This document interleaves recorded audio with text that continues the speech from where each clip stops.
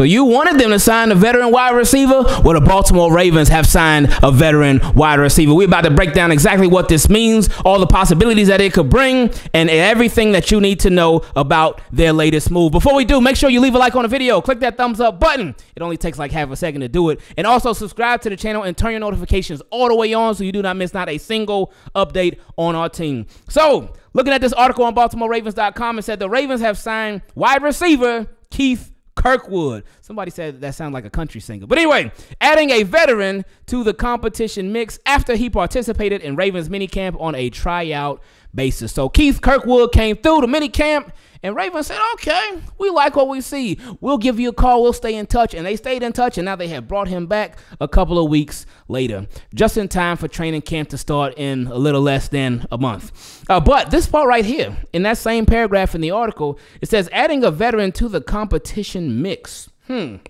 I think about that, where exactly would Keith Kirkwood be competing at? What spot would he be competing for? Because when you think about the Baltimore Ravens roster at the wide receiver position, Rashad Bateman, lock. Zay Flowers, lock. Nelson Aguilar, lock. Tez Walker, lock. Tylan Wallace, Deontay Hardy, not necessarily locks, but those guys are more than likely to make the roster, especially with all the kickoff rule changes, because a lot of teams are using 2 kick returners instead of just primarily featuring 1. But we'll see what it happens at. But as far as him competing for a spot, I think the spot where he's most likely to be competing for would be probably on the practice squad, just to really try to get an opportunity to land with a team. Because you see, with the Baltimore Ravens, and really just football in general, but with the Baltimore Ravens right now, training camp is right around the corner.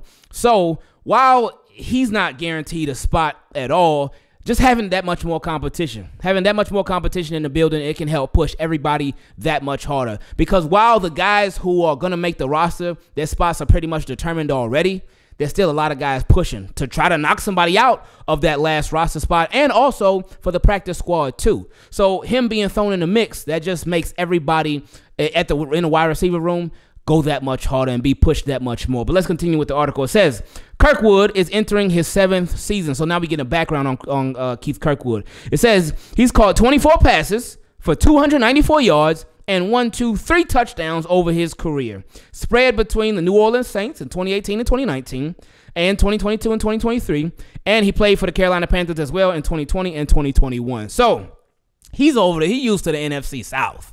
He ain't used to the AFC North. So this will be a brand new environment and situation for him, and we'll see how he adjusts. Now, the 6'3" Kirkwood, so that's a giant right there. He's tall. That's probably one of the tallest receivers on the team right now, if not the tallest when I think about it. Cause we got Rashad Bateman, he like 6'1". We got Zay Flowers, he like 5'10".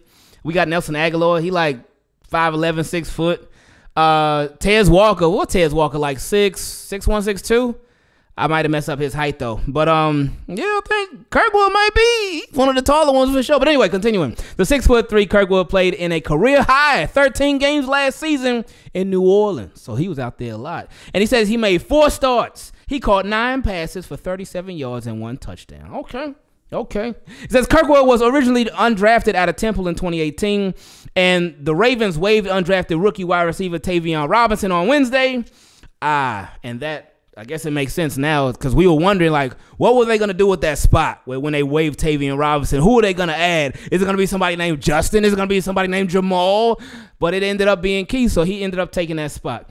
Said Baltimore is now at the 91-man roster limit with outside linebacker David Ojabo, who we actually got to talk about shortly, counting as an international exemption. So, with Keith Kirkwood, yeah, he's thrown into the mix, and we'll see exactly where he lands at. Now, speaking of David Ojabo, I was reading Late for Work on BaltimoreRavens.com earlier today, and a part of it said why David Ojabo is Ravens' X factor at outside linebacker, and it really got me to thinking. But let me read what I read so we could talk about it. It said, Jadeveon Clowney's departure in free agency has raised some concerns about the Ravens' outside linebacker core. One player who could ease that concern is David Ojabo. See, when they said that, they had all, in the next paragraph, they wrote exactly what I was thinking. And they said, because of Ojabo's combination of vast potential, yet when we seen him, that boy been balling. That boy can rush that passer, but we ain't seen him too much because of Then it said, because of his combination of vast potential and injury issues, he is the Ravens' X factor at the position, according to the Baltimore Banners' Paul Mancano and Jonas Schaefer. So he has such an interesting and frustrating combination of attributes, because when he's been on the field, he's going to get to that quarterback. Like, he showed that in his rookie year. He showed it the last year too. When he plays, he is guaranteed to get to that quarterback. But he just ain't played. So I can see why they would say David Ojabo is certainly an X factor, because while they did bring in bring back Kyle Vanoy, which I did like that move a lot, they got Tavius Robinson in his second year. So we'll see what he can do with possibly more playing time. You got Adafe away, and he's, for the most part, he's been healthy. He did miss a little chunk of games last year, but for the most part, he's been pretty healthy. But we're still waiting on him to turn that corner.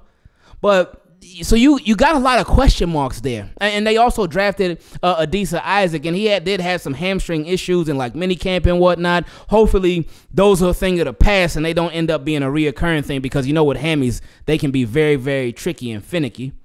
But we have more questions, in my opinion, than answers right now at pass rush. This is why there was a recent article that talked about, there was actually a couple of articles that talked about how the Baltimore Ravens, they should actually trade for Matt Judon, bring him back home. Especially with the Patriots, they in super rebuild mode right now.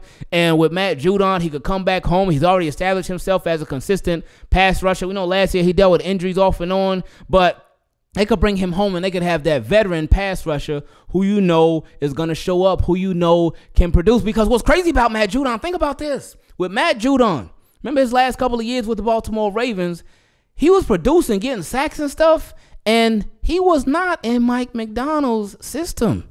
He left while I believe we still had Wink, I think, in Matt Judon last year, I believe. But he ain't make it to Mike McDonald's system. And while we don't have Mike McDonald's system right now, I expect us to have a version of it with Zachary Orr taking over as defensive coordinator. So with that being said, if we could get somebody like a Matt Judon, or you know what, before we even talk about that, if David Ojabo can stay healthy, amazing. That would be great. And I know they can't necessarily bank on that. You can't count on that because of what recent history has shown you. But if he can surprise us, it will be a great surprise. And I'm sure he will be happy for it too. We would all be happy for it if he could stay healthy, because we know that boy can play. We know he can ball. But if he can stay healthy, man, that would make this unit that much better. Because you think about it. Think about all the contribution that the Baltimore Ravens got from the pass rush positions last year. Like outside linebacker, defensive end. You look at guys like Jadeveon Clowney, Kyle Vanoy. But then they got it from other areas too. It's like when you got more than one way that you can get it, that makes it even sweeter. Because, of course, Super Duper Kyle, he would turn into a pass rusher. They had Marlon Humphrey blitzing sometime. Early on in the season, they had Ardarius Washington. He was blitzing the pass. So they get it in Arthur Millette, too. So they get it in so many different ways.